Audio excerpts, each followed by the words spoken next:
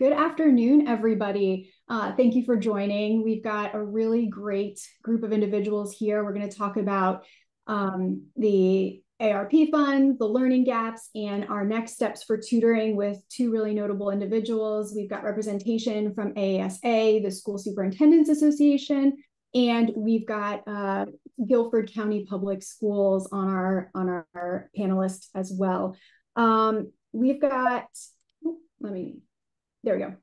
What we're going to accomplish today, so walking away from this webinar, we're really hoping that the folks on this call are going to have some actionable insights for navigating these post-ESSER and American Rescue Plan programs, figure out what those challenges are, how to overcome those challenges, and then from there, build out some sustainable tutoring strategies moving forward in your district and division.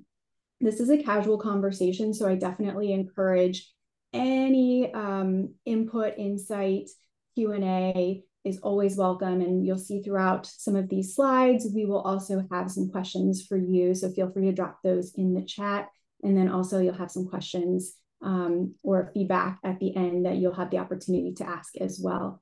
So I'm going to pass this over to my colleague at Pearl. This is Nate Casey. He is going to moderate the rest of this for us. But again, please feel free to ask questions in the chat and we'll jump in and put those to our panelists. Nate? Great. Thank you so much, Haley. I'm excited to welcome two amazing guests. My first guest is Sasha Podelsky, the Director of Advocacy at the National Superintendents Association, and also my good friend, Kara Hamilton, who I've known for quite a while now, who's the Director of Tutorial Program in Guilford, North Carolina.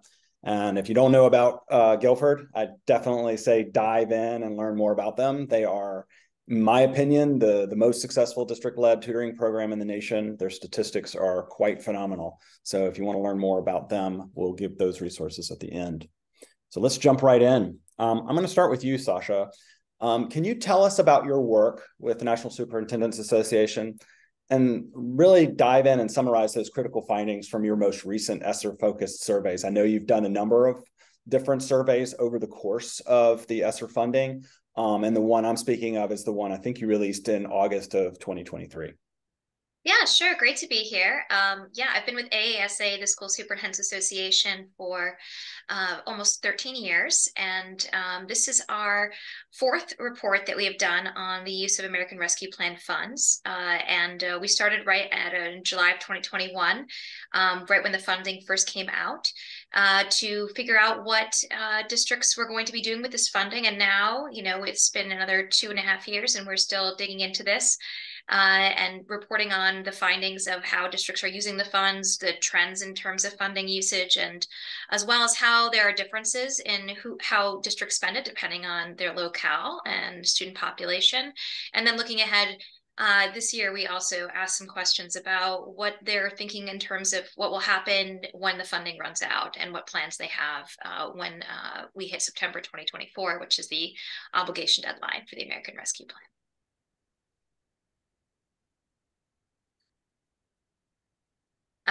In terms of our work, our superintendents are the CEOs of school districts. So we really see this as an opportunity to provide a really important perspective on the use of this funds. Unlike other surveys that have been done when it comes to, a snapshot of looking at data in terms of surveys that have been conducted or looking at reports or plans themselves that have been posted from the school districts, we feel like our membership, which I should note is disproportionately rural compared to the country, is best positioned to provide that kind of information. And as you'll note here, we did conduct this with 650 superintendents across 47 states, 2/3 of which identify as districts with fewer than 1,000 students, which is almost 20% more than is actually the case nationally. So it is representative of our membership, but not necessarily representative of the country as a whole. Quick question for you there, Sasha. And that is that all specifically superintendents, or is it also like assistant superintendents? Can you give us a sense as who the respondents actually are beyond that? I can't because we, as Oh, no. well, our membership, we don't necessarily do that for this survey. We don't ask the exact title within the district. Oh, that's great. Okay, thank you. So in terms of what we found, there have been very consistent priorities for our members since July of 2021. And the name of the game is adding instructional time. And so all of the funding that they have been given is in some way connected to making up the time that was lost, of course, during COVID. And so what that looks like is a huge emphasis, of course, on actually increasing the amount of instructional time and opportunities kids have, whether that's after school, before school, during the weekends, and then of course summer programming has been enormous.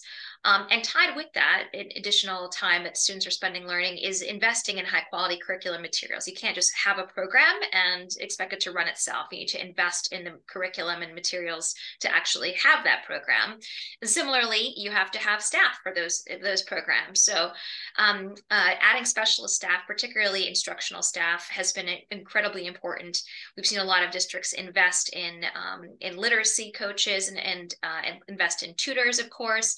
And that's been an important piece of this, as well as investing in teacher planning and professional development. And what's interesting about this year's survey, unlike the past few years, is that we're really seeing an uptick in terms of investing in teacher planning and PD, and a slight decline in specialist staff that we've added. And the reason for that is that we're ending, this school year essentially with the money running out. And so it makes a lot more sense to be focused on building up the professionals that you're going to keep, making sure they have the robust training and expertise that they will need to carry forward these programs, since most likely you will have to be losing people who you've hired temporarily using American Rescue Plan funds who've been managing your program. So that's kind of where we see an increase and also a decrease this year that we did not see in the past. Really quick, so like that same thought, I know that not all schools are Title I schools or we're going to receive Title I funding, but a lot of schools do receive that Title II funding focused on professional development. So I assume that they're looking towards, in many ways, that professional development budget line as an opportunity to use Title II funds and hopefully increase Title II funds after ARP. Are you getting a sense of that at all? I'm not. We really did not ask them questions about Title II in the survey. It was strictly focused on ARP. And again, I think Title II is such a small amount of money that most districts receive that I couldn't, I think they probably use it very flexibly. And I wouldn't, some of them may use it for, class size reductions and other things. So I just don't know what they're using the Title II dollars for. But in terms of differences that we perceived from how districts of different locales were spending their funding, we saw that rural districts were much less likely to use funding for high intensity tutoring than our suburban and urban districts. We speculated this could be because class sizes in rural districts are already fairly small, as well as staffing shortages in rural districts are incredibly high. So they may not have had the pool by which to conduct those kinds of tutoring programs. Or perhaps they could do more intensive interventions in the classroom given the size of classes. Those were just kind of speculation, though. We saw rural districts were more focused on prioritizing instructional materials than suburban and urban districts.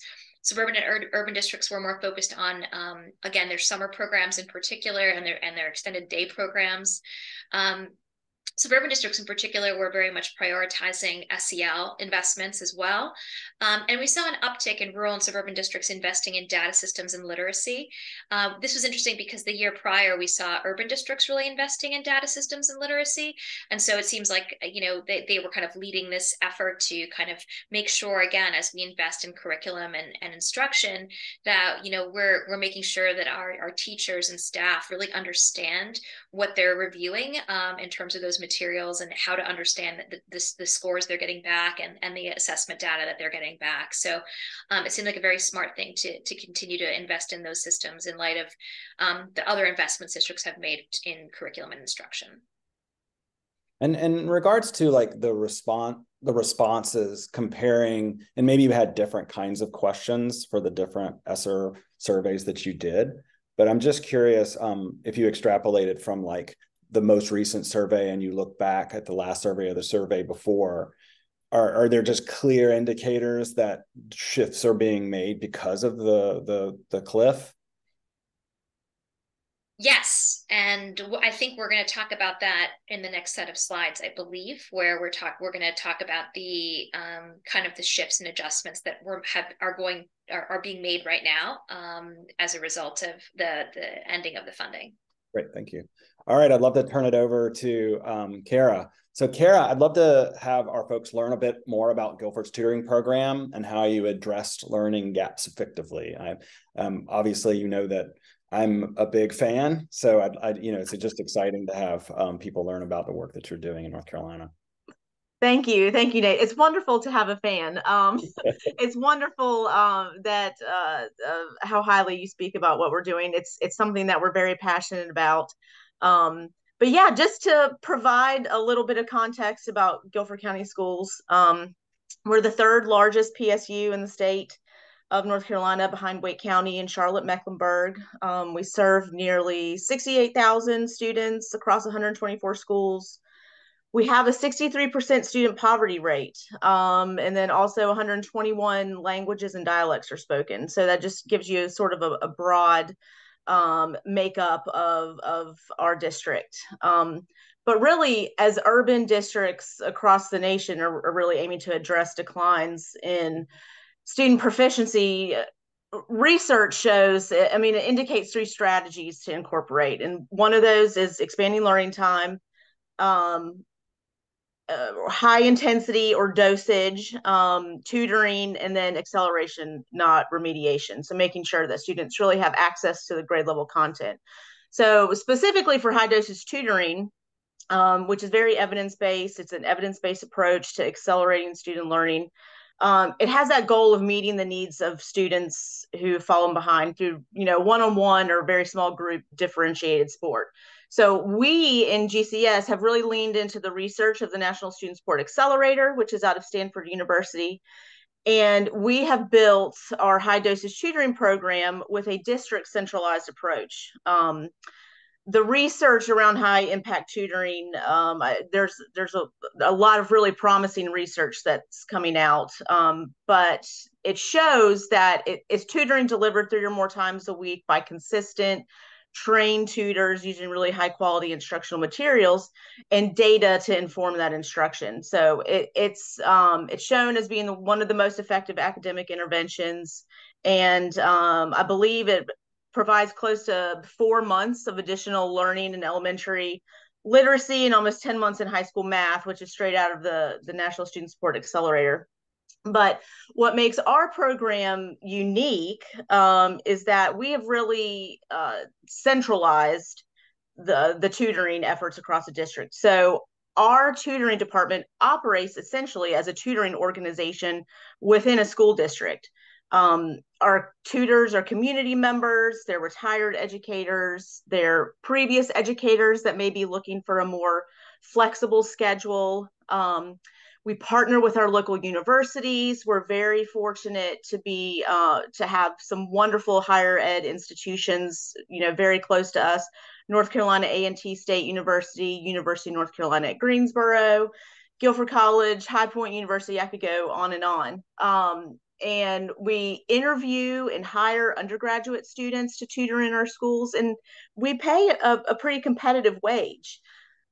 We also contract with 2 of those universities, North Carolina A&T State and UNCG, to offer assistantships to graduate students as high dosage tutors. So through these university partnerships, we've really seen several instances where undergraduate or even graduate students that may not have thought about careers in K-12 teaching, they've gone on to fill vacant teaching positions. So we're sort of hitting that teacher pipeline as well, which has been really neat to see.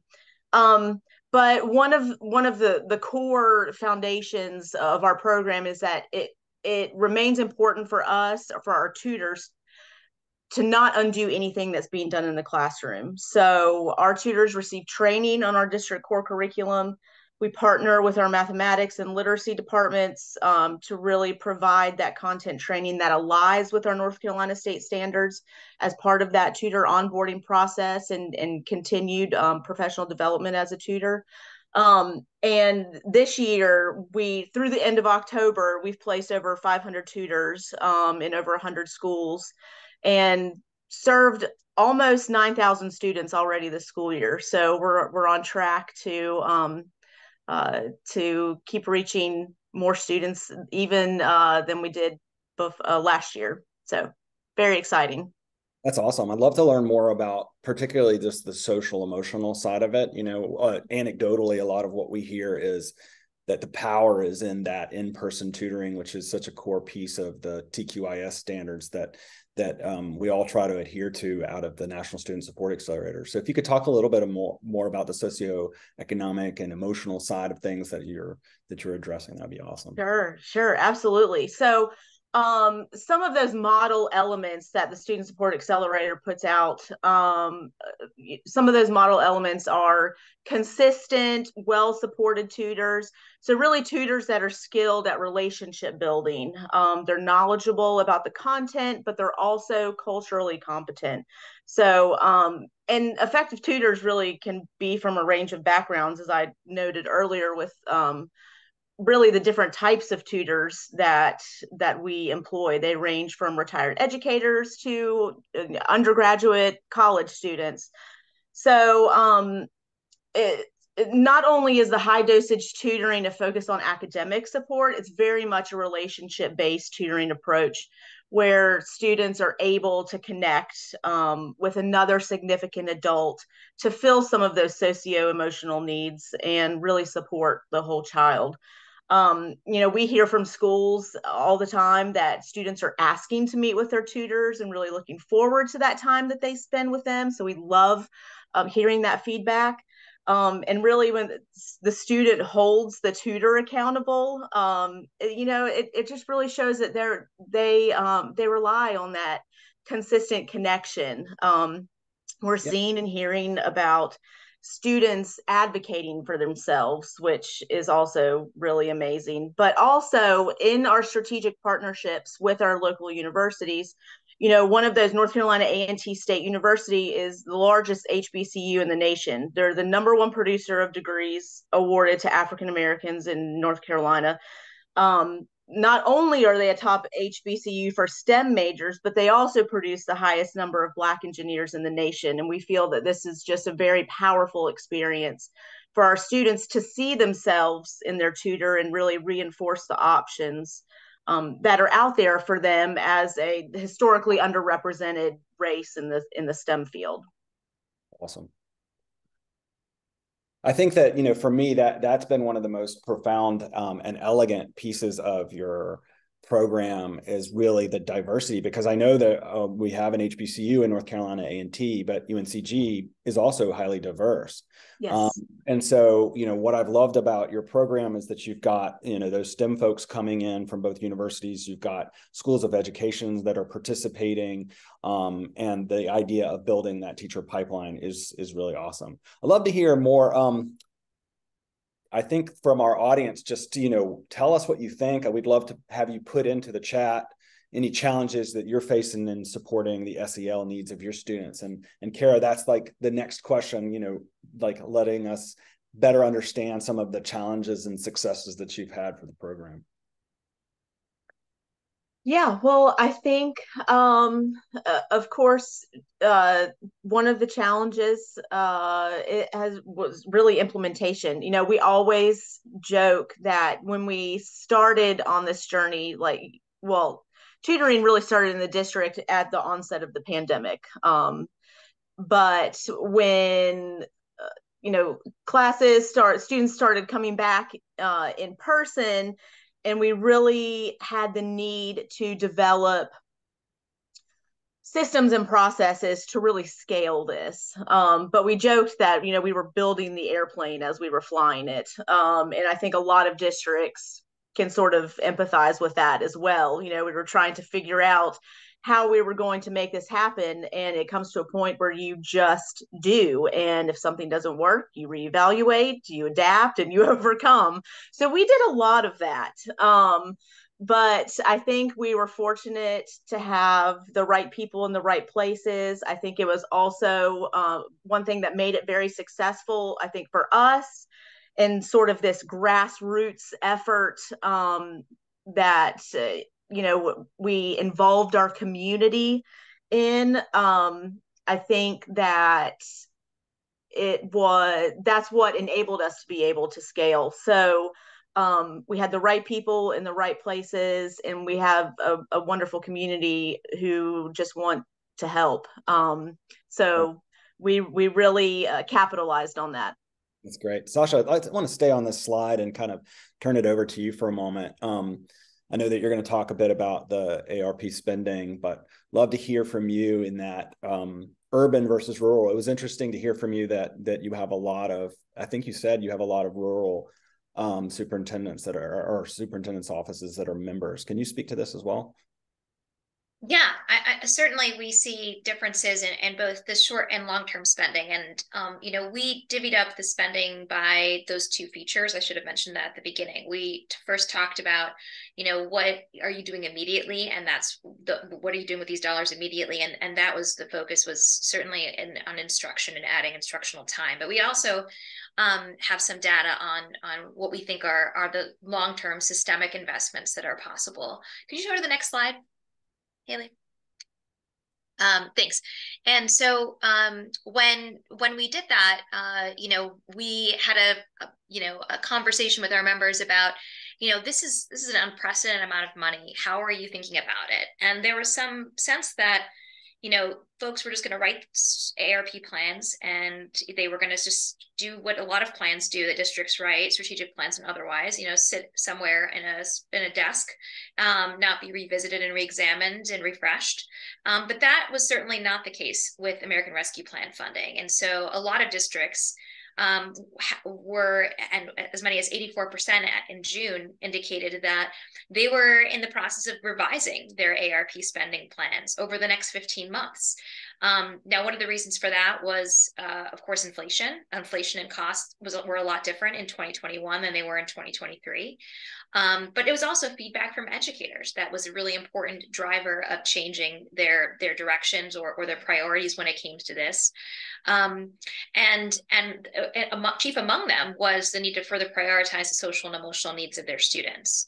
That's not to say that feedback from parents or, looking at assessment data or other things didn't play a factor as well into these things, but I think there was some sense in the media and otherwise that, there were these plans that were created, and then districts were just kind of plodding along, doing the plan.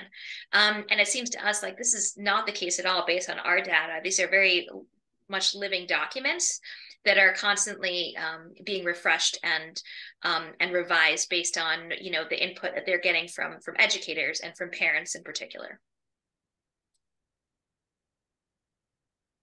But I guess, what you were asking about just now, Nate, was the locale issue. And certainly, urban districts, we noted, have really emphasized the importance of directing more of their money towards SEL of students. That was a significant uptick that we noticed when it came to how we're changing what we're spending our dollars on versus what we intended to. And SEL was actually the #1 long-term systemic priority for school districts overall, regardless of locale. And even as that is the case, districts in urban areas reported that they still needed to prioritize it further in terms of their spending. Suburban districts, interestingly, said that feedback from educators was really driving their spending shifts. And rural districts indicated that cost and inflation was a consideration, most likely because many of them, based on the long-term systemic kind of spending that they did and emphasized, are really leaning into construction and facility projects right now in this last year. And so as a result, those are just more price sensitive, inflation sensitive kinds of projects. And that's why they cited cost and inflation as really the significant driver in changing what they were spending versus what they had planned to spend.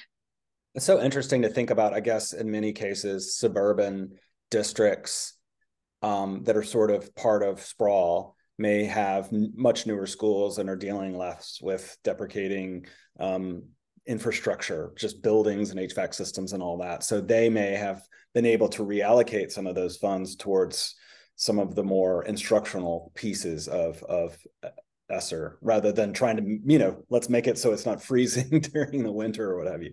Absolutely. I mean, you can't offer, I think there's been this unfortunate kind of thing where folks think that, putting in air conditioning or replacing HVAC systems is not directly related to learning. But I can tell you, if you're in a boiling hot classroom or a freezing cold one, it's really hard to learn.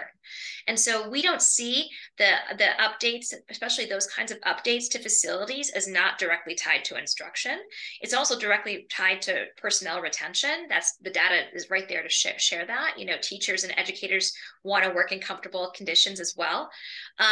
And so the idea that there's somehow this weird disconnect in investing in buildings, especially given that this is one-time funding, and we don't have a federal school infrastructure program of any kind or funding source of any kind, and so much of it is based on local tax and property and levies that we can sometimes access and other times, and depending on the community, can't.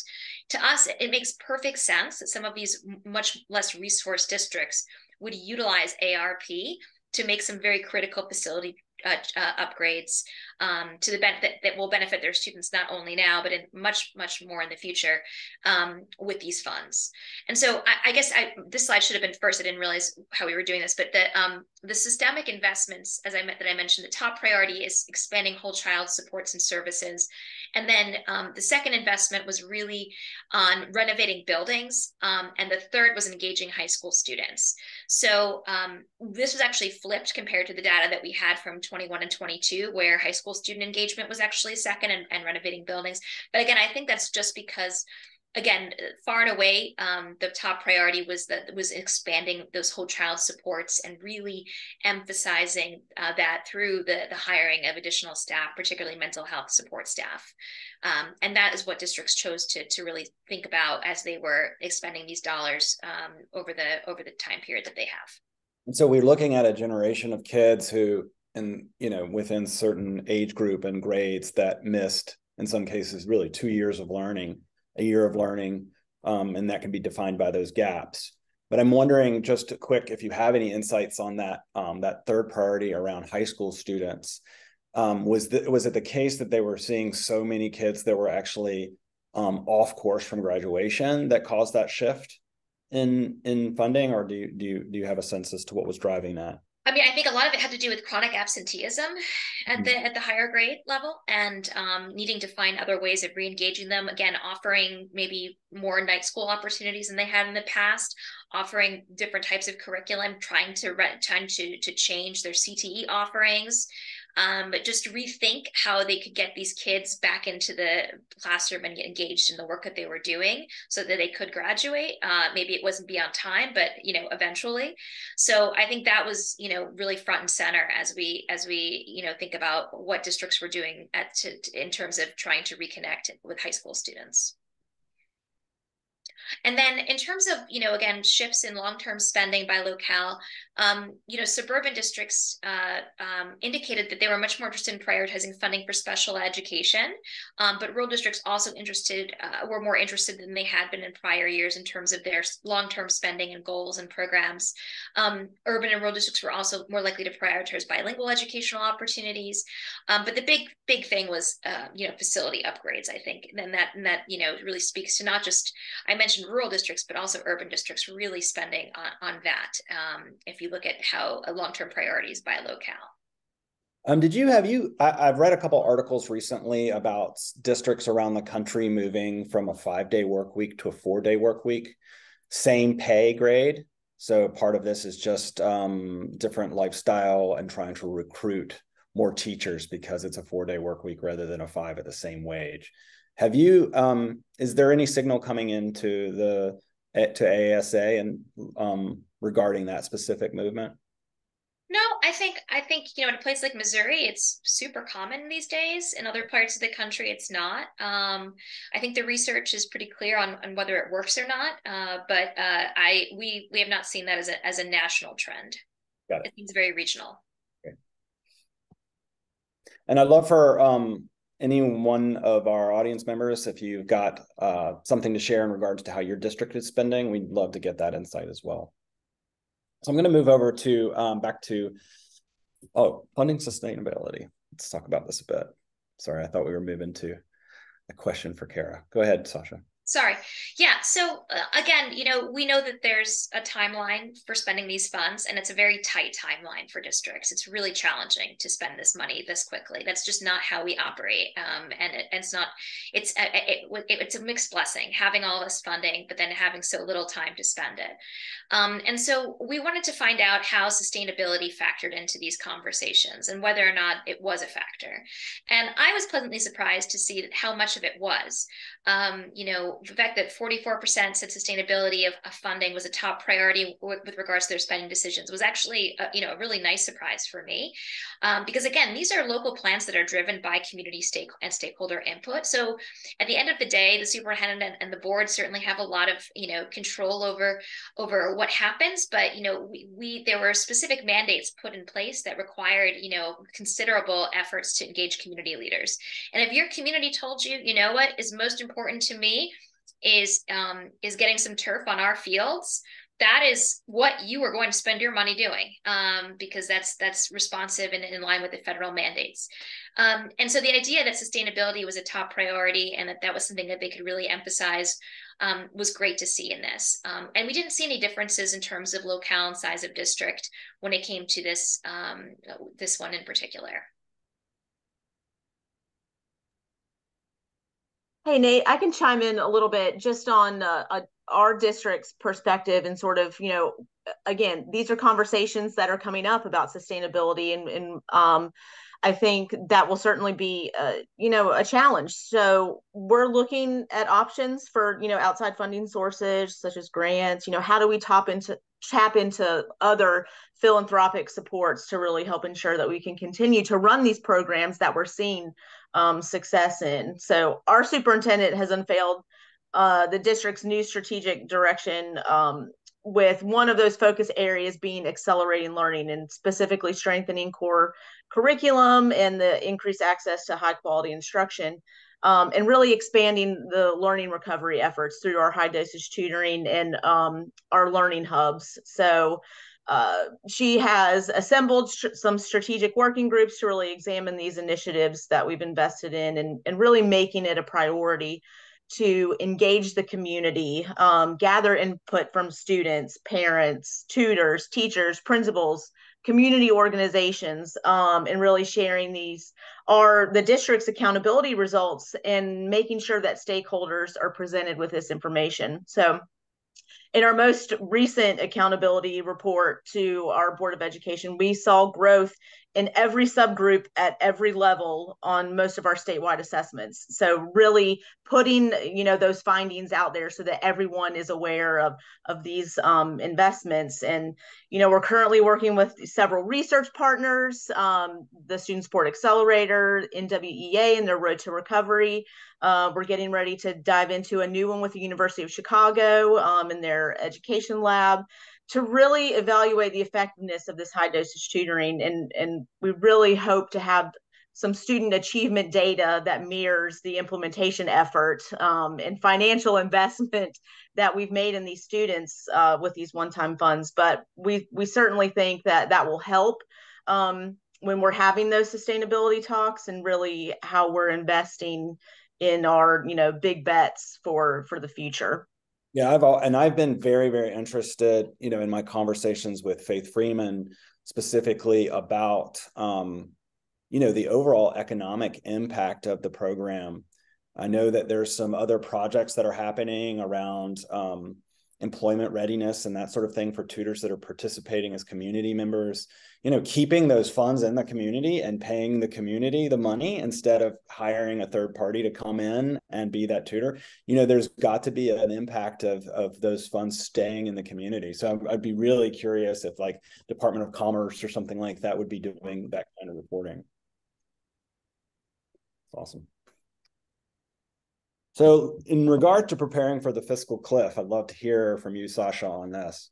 Yeah, so, it's not, as you can tell from the slide before, this is not coming as a shock.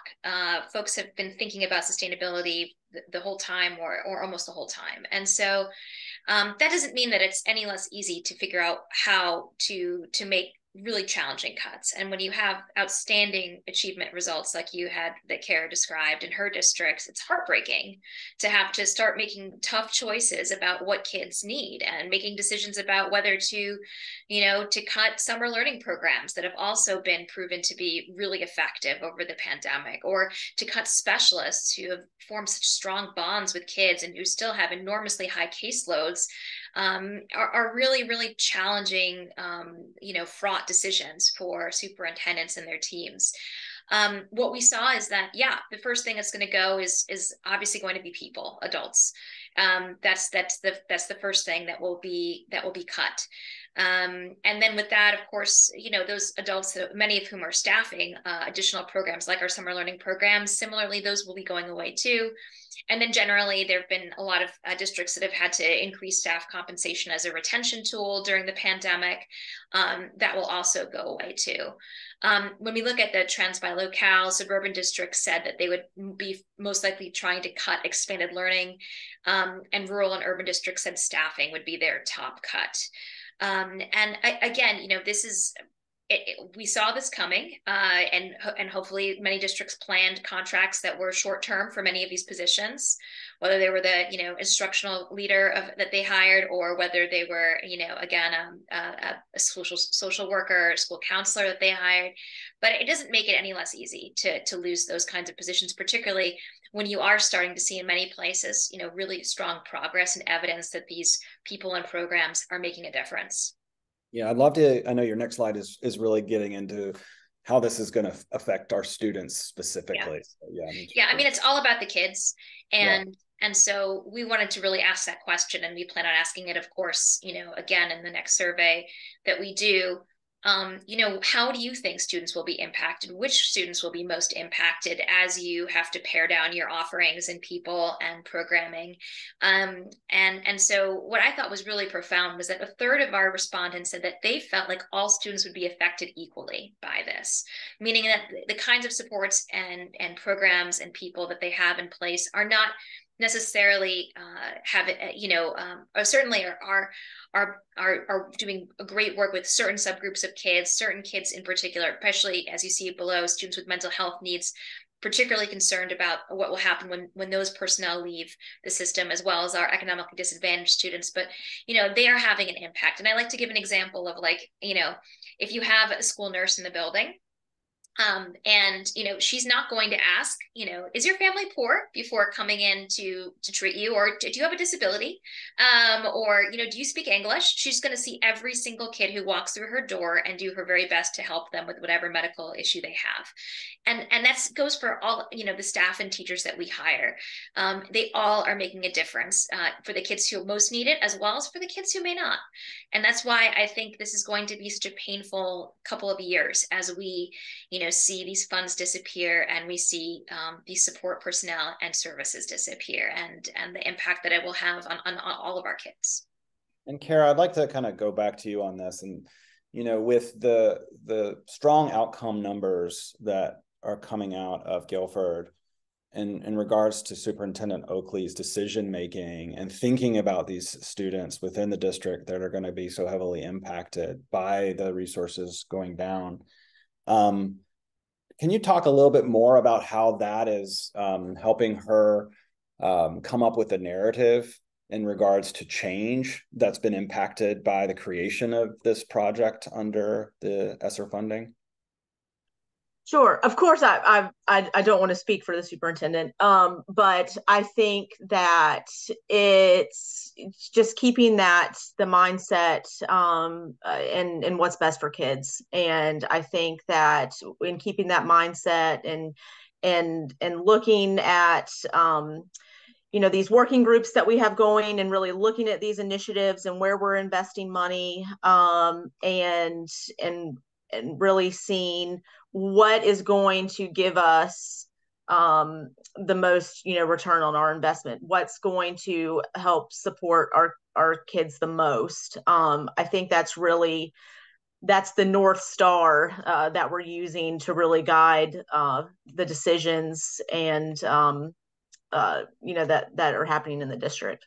Yeah, I mean, I've had some interesting conversations lately, some back and forth with Susanna Loeb at NSSA and Amanda Neitzel at Johns Hopkins, specifically about, potentially building out some MTSS calculators that look at the impact of better integrating evidence-based high impact tutoring into district programs, and where are the cost savings to MTSS.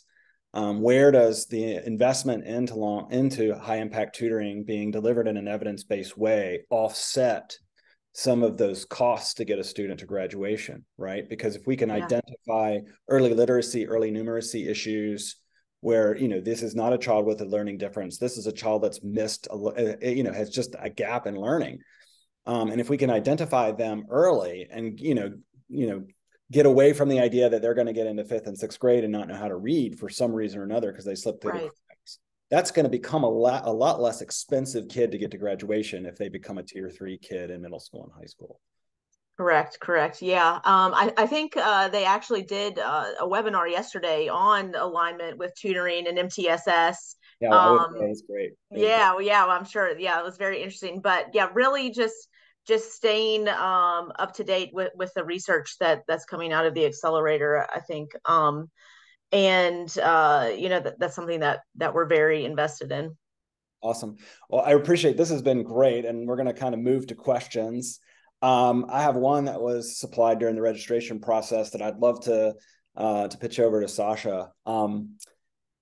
We know that the Fed has given us some ideas as to how to file for extension. We know that certain states have filed for extension. So are superintendents thinking differently about ESSER spending since states now have a path to file for an extension? Was that something that happened before or after this survey went out?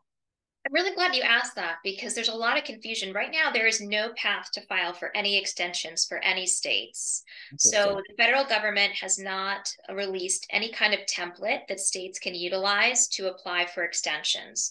And so what they did is they sent a letter out in September indicating that as we had requested and as precedent, that they would be creating a late liquidation template for states to utilize.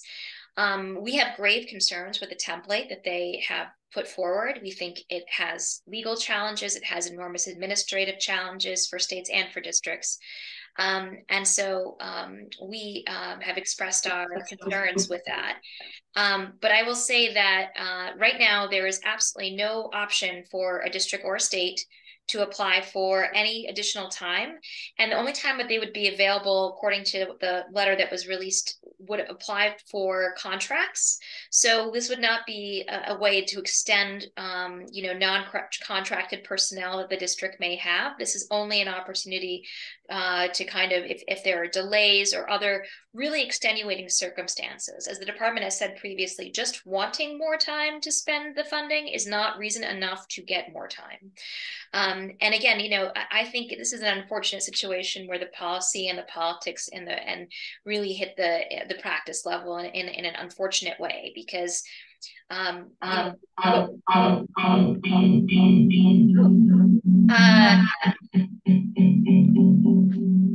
sure what happened there. But yeah, it's an unfortunate situation where there is this need, sometimes a very, very strong, good need to extend some of these services and these contracts. But the federal government is saying that you really can't just do it because it's the right thing to do for kids. You have to have a better reason for that. And our members, again, are 100% kid focused. We want to extend programs and services that are really working for them. And we think that should be a good enough reason for extending some of this, but the federal government thinks otherwise. Oh, no, that's great because I do think that there's quite a bit of confusion. I think there was some press that was that came out not too long ago that kind of led folks to believe that there was sort of a template or pathway that had already been created for states to apply, but it sounds like that there's some devil in the details of that guidance and that press. Yeah. Kara, I'd love to ask. Go ahead. Sorry, go ahead, Nate, and then I'll jump in. We had some questions pop into chat. Okay, yeah, I just wanted to ask Kara a quick question about I've heard some rumblings of just North Carolina, UNCG maybe supporting some other districts or helping other districts in North Carolina replicate what's happening in Guilford. Can you talk about any of the initiatives that are there, or is that more of a UNCG question? Yeah, I think that would be more of a UNCG question. I know that there are surrounding districts to us that are more rural, and again, trying to, how can the community help support those districts, I think is where that's stemming from. Yeah, got it. I'll turn it over to you, Haley. Thank you. We had a DM in the chat and I'll read it off. So, how are superintendents balancing, in many cases, their need for school teachers with their desire to do tutoring?